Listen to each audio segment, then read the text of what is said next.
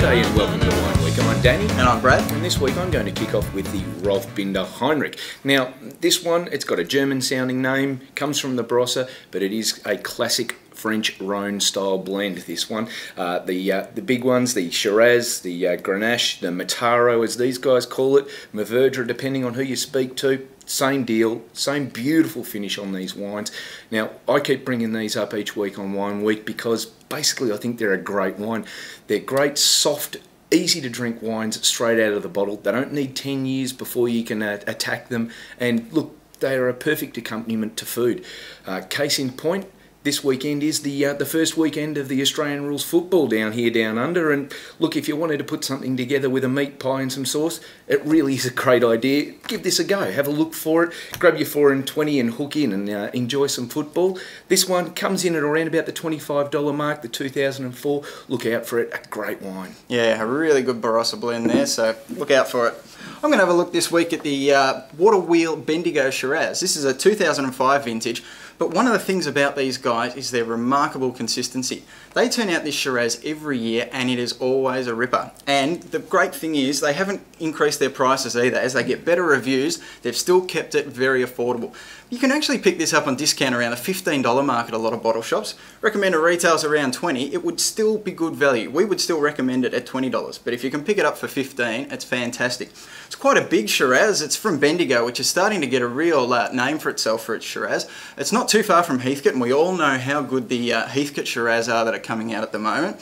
So this one's 2005. It's quite rich, really good drinking right now. So, you know, probably age well for the next few years, but you could certainly drink it right now as well. So it's the Water Wheel Bendigo Shiraz, a fantastic little wine. Yeah, great wine, and yeah, look, at $15 you can afford to age some of them for a couple of years. Definitely get some of those into your cellar. Look, the last one we're going to have a look at this week is the Grosset Semillon Sauvignon Blanc. Look, the guys at Grosset are probably best known for their Polish Hill Riesling, but hey, each week we've been prattling on about how good Rieslings are. We thought we might look at something a little bit different this week. This Sem Sav Blanc is great, it really is. It comes in at a little under the $30 mark, so it's not the cheapest wine, but it is a very, very good version of it. You know, there are very few Semillon Sauvignon Blancs out there that are going to compete with this fellow.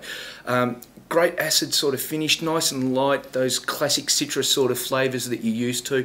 But look, if you wanted to do something a bit interesting with this, hook down to your local Vietnamese restaurant, pick up some Sang Choi Bao, throw it together, you're going to have a great start to an evening with that one. Jeffrey Grosset, a big fan of the screw cap finishes on these ones. One of the guys in Australia that really got that moving, and look, we can only say thumbs up to that because it means that just about every one of these wines you'll pick up will be as fresh as a daisy when you get into it. Yeah, and it's a really good one to look at because there are a lot of cheap Sem Sav Blanc blends around, but this one is a premium. So if you really want to see how it's done well with some really good fruit and good winemaking, this one's the one to go for. Yeah, definitely. So, look, this week we've looked at the Rolf Binder Rhone Blend Heinrich, the Water Wheel Bendigo Shiraz, yeah, and of course the Grosset Semillon Sauvignon Blanc. So, thanks for joining us on Wine Week. We'll see you again next week. See you next week.